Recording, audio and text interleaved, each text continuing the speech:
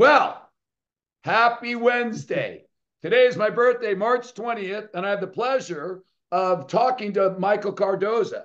He's an amazing attorney. He's personally tried over 1,000 cases, and he's taken more than 250 cases to trial. And I've been blessed to watch him a couple times. Unbelievable. Mr. Cardoza has litigated some of the toughest cases in the country, and he's gained nationwide traction with media coverage, CNBC, Court TV, KNTV, KTVU, to name a few. So today I want to welcome Michael Cardoza. Thanks, Bill. I was wondering who you were talking about there for a second. I don't tend to believe my own advertisement in the sense of, yeah, I've done a lot of that, and it's been a wonderful trip for me. And I've been awfully lucky to be involved with a lot of the cases that I've been able to defend people in criminal cases and in a lot of the civil cases that we've done. So far, I'm happy with my career. I know it's coming to an end, and people keep asking me, when you getting out, man? And I keep saying, wait a minute, I don't golf, I don't play tennis. I'm getting older. I don't work out the way I used to. So I'm wondering what I'm going to do with my time. So I'm going to stick it out a little longer. Well, I like the smirk on your face. I get the feeling you like the game. You like winning. You like doing what you do best. Well, when you talk about winning, yeah, I do like to win. We all like to win. Right. Yeah. But like I've taught my kids, and I've got 4 of them, all it takes is all you got. There's always going to be somebody bigger, stronger, smarter. But what you want to do with whatever skills you were born with, you want to make them the best you can and use them, work hard with your skills, understanding there are going to be times that you're going to lose. And I also taught my kids, a measure of a man is not how you are or how you act when you win. It's how you act when you lose. Do you pick yourself up out of the dirt? Do you get back to it and work as hard, or do you just give up? That's the measure of a man. Well, I couldn't agree more. And yeah, I've dusted off a few and got back up, so I get it. I know you have. My whole thing is I can't fail if I don't quit. And here you are still running wide open like you're 30 years old. So bravo. Hey, I think our viewers would love to hear the beginning of your legal journey. What sparked your interest in law? Well, first of all, I went to law school, and it was one of those thoughts that, well, when I graduate, my career will be directed by where I get a job. Will it be in civil? Will it be in criminal? But as I went through law school, I was blessed to have a great evidence professor that really motivated me and shunted me down the road of jury trial, because it's one of those, when you see a great mentor, you go, you know what, I want to be like him. I want to do what he did, but in fact, I want to do more than he did. And I remember telling myself in law school that one time, I'm laughing because most people won't understand this because of age. There was none of this videos that we have now and the instantaneous gratification of our cell phones. But I remember seeing criminal cases on what they called above the fold in a newspaper. And if any of you remember newspapers, they were folded in half. And then you'd have the headlines at the top. And I always thought, I want to do cases that are at top of the fold. And now, it's matriculated into all the videos and all the magic we do today, half of which I don't understand. And I have to get young people to come in and go, wait a minute, how you do this? Show me how you do this. And they can do it in a second. It take me 10 hours to figure it out. Heck, I laugh on my car. I've got that video screen. And I'm like, damn, why can't they just put a knob there so I can turn the radio on? All I want to do is listen to, and I must have listened to a bunch of tapes on video on YouTube. How do you run this thing? And I'm like, hey, how do I turn my radio on? That's all I want to know. So the world's really been different for me, and I've tried to keep up with it. And at my age, people my age always go, you know about that? I go, yeah, I've got to know about part of that at least. So the world really has changed. You remember microwaves got so complicated, we just want to dial, turn it on for a minute. It's the same kind of thing. Just want to turn up the radio. I get it. Totally makes sense. Yeah, Um, used to be easy. so I think I remember first meeting you at Mr. Fremont. You were, I think, around 40 years old. You were in the Masters. I think you won. So can you tell me, you have this awesome law career, and then you go in and win bodybuilding show. What sparked that? Well, you know what was interesting about that? I always knew when I got into trial law, and trial law is really, really difficult and stressful.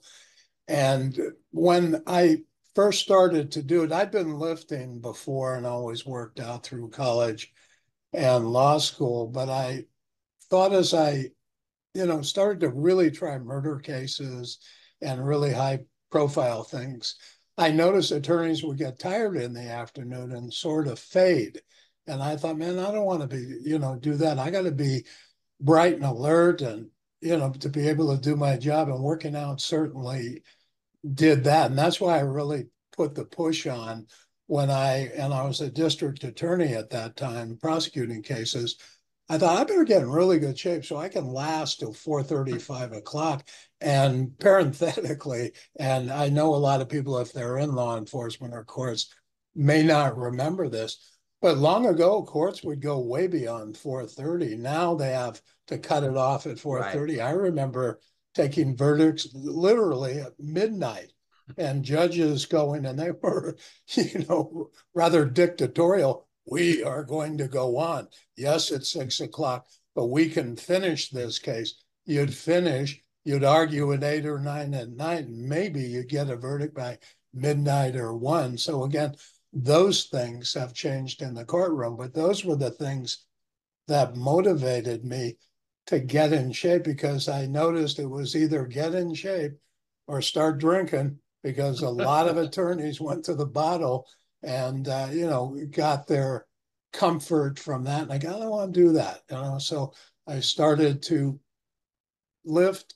And as I lifted, I remember at one time I thought, well, I'll get a trainer just to see what they can teach me. And I got this wonderful trainer, Chris Brooks, and she started to train me and taught me an awful lot, little techniques. And, you don't have to pump the heaviest weight in the gym. Technique is more important. Don't worry, set your ego at the door.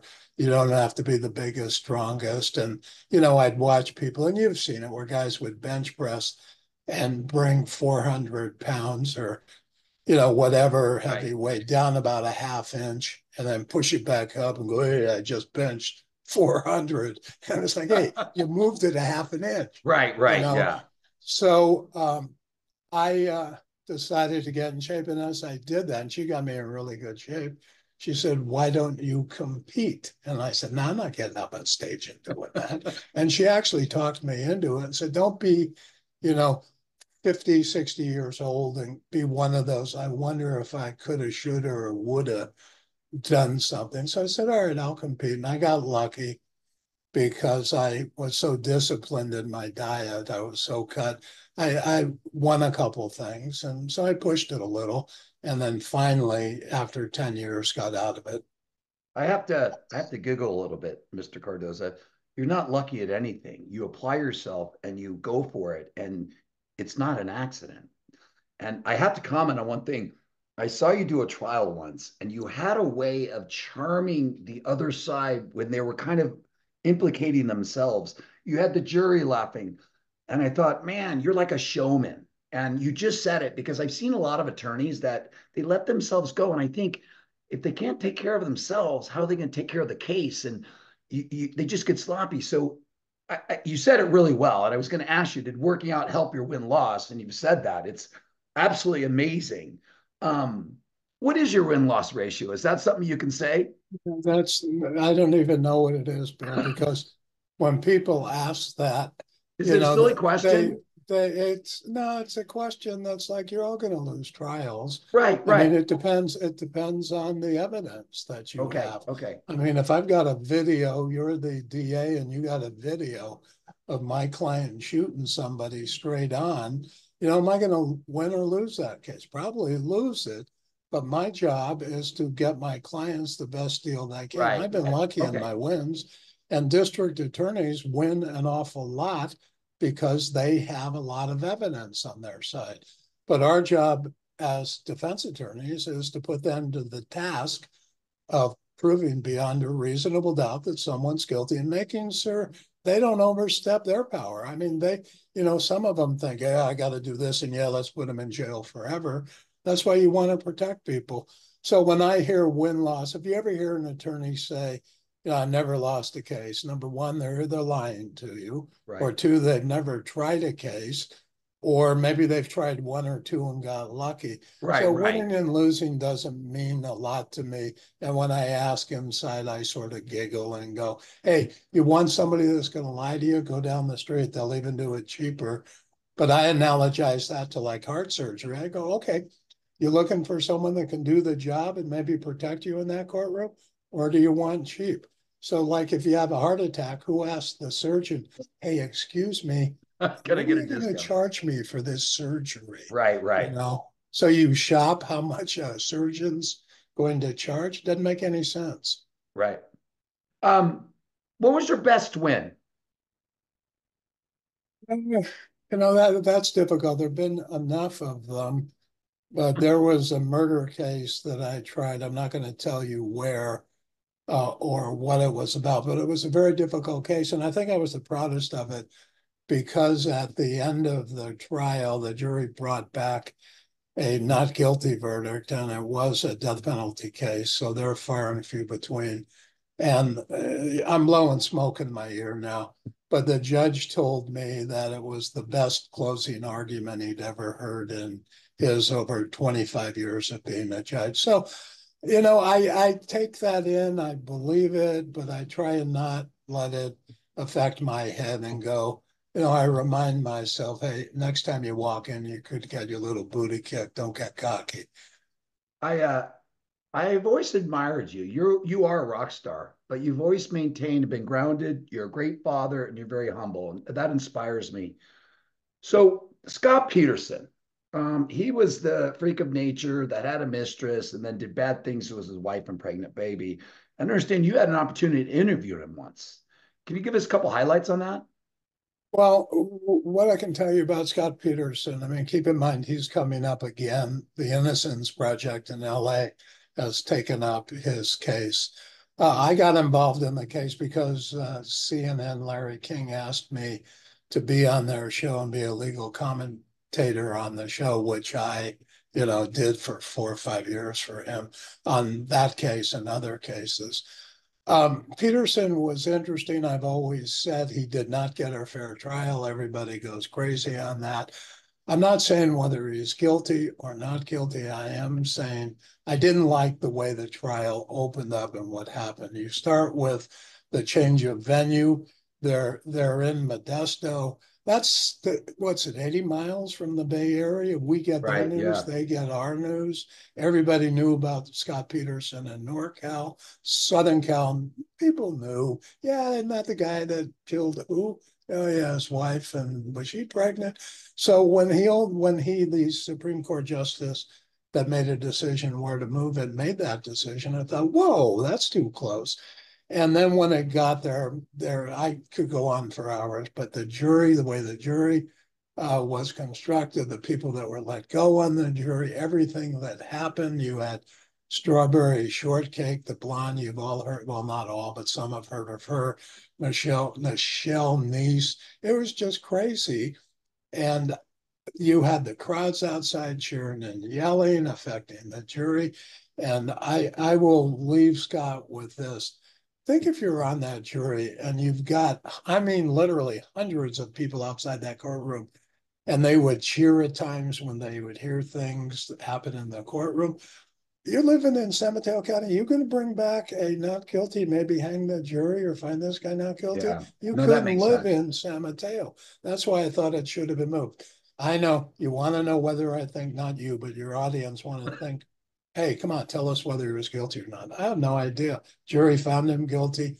I believe in juries. They asked me near the end of the trial to cross-examine him in a mock cross. I prepared for it. We were in there a time. I walked out. I was not really part of their team. I didn't prepare him or try to help him.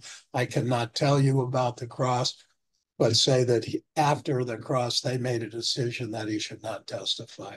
So we'll see what happens to Scott. I feel my heart goes out to the Rocha family because they've been obviously put through a lot, and Right. everybody is so sure that Scott is innocent. And I remember there's a guy named Bertrand Russell who was a um, thinker, a philosopher, and he said the worst evil one man can do against another man is to be so sure of something that Right. in fact turns out not to be true. Right. And when I hear everybody go, I know he's 100% guilty, but I go, whoa, okay, I get it. A jury found him guilty beyond a reasonable doubt.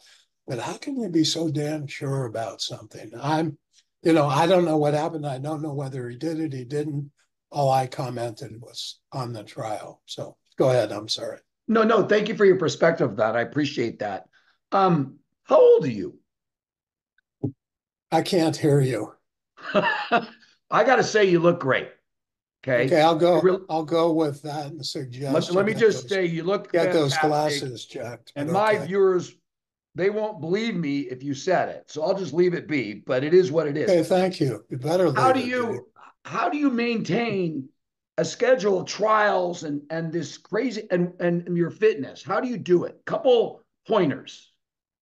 I guess if I were to give people advice, and I've given this advice to my kids, I have four kids, three boys. I mean, three girls and a boy. And first thing I talk to them about is make your bed in the morning.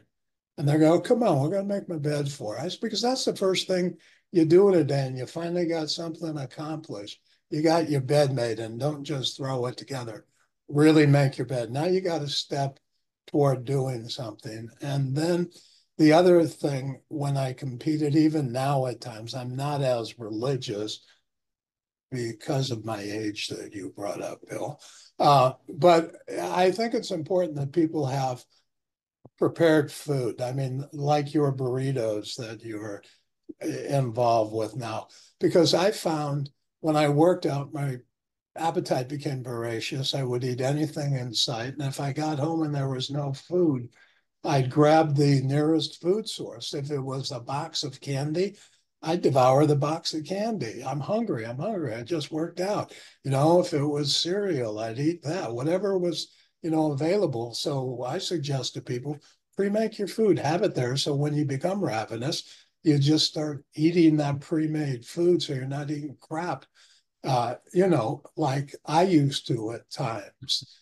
Um, when it comes to working out, if I don't have time, it's always a choice between whether you're going to do your cardio or lifting. You always want to do them both. But I was always taught if you're in a hurry, you don't have time, get that cardio done first. Kick the weightlifting to the curb. You can always do that. And then I would tell people I learned it in a gym. I was lucky enough to meet a guy by the name of Norman Marks in Oakland who was Jack LaLanne. Yeah, who's Jack LaLanne? Look it up, Jack LaLanne. Norman. Workout partner, and he used to be absolutely insane. There were insane workouts. I know you worked out with him a couple of times, Bill, Yeah. and he would always tell me 90% of working out is getting to the gym. That's Right, right. 90% of it. The other 10% is easy. What the heck? I'm here. I may as well, work out, push the weight around, and that's easy. And parenthetically, too, I'd always laugh. I'd be in trial. I'm going back to the trials now. I'd be leaving the courthouse and I'd have my gym bag. And somebody'd say, aren't you tired? And I say, God, I am dead tired. I can hardly walk. I'm so tired. Right. They say, what are you going to the gym for? It's because it'll give me energy and I can work a couple more hours later. And they go, come on, you're going to go lift weights, do cardio, and that's going to give you energy? I go, I swear to God, it does. It And it does. does. You go to a gym, you do all that, you're invigorated. And Right. I think the last thing I tell people, and I tell my kids this all the time, be kind to people, be nice.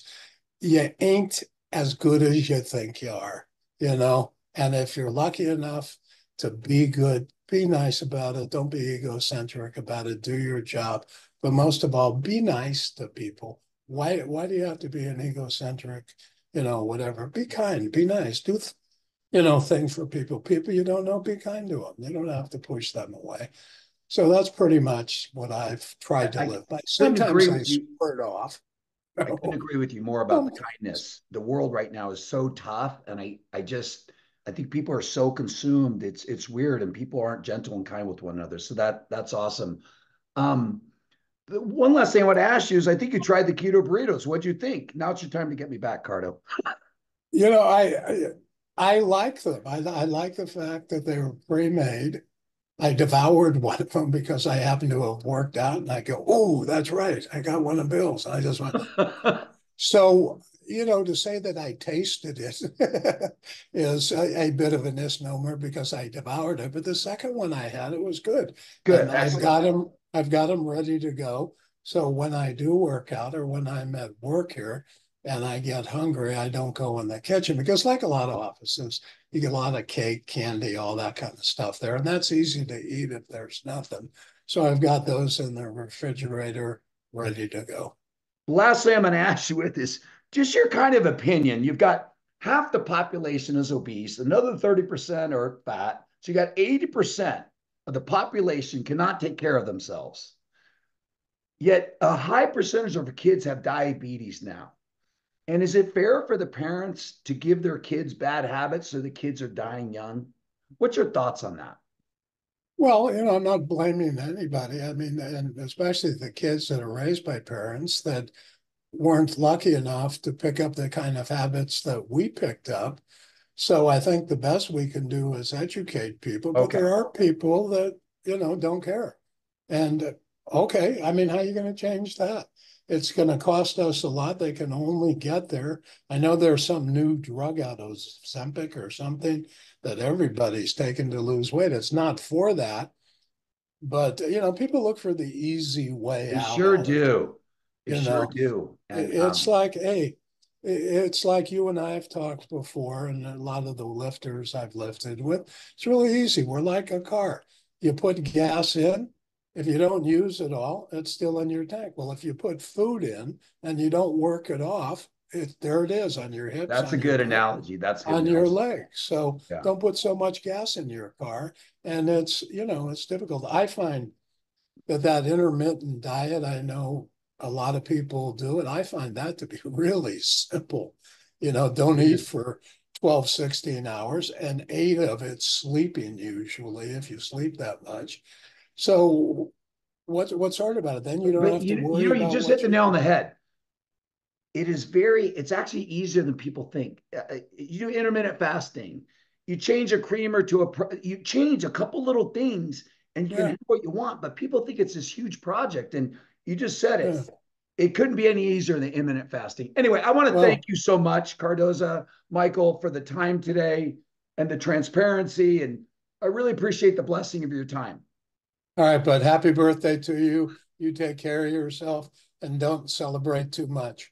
Thank you, And Cardoza.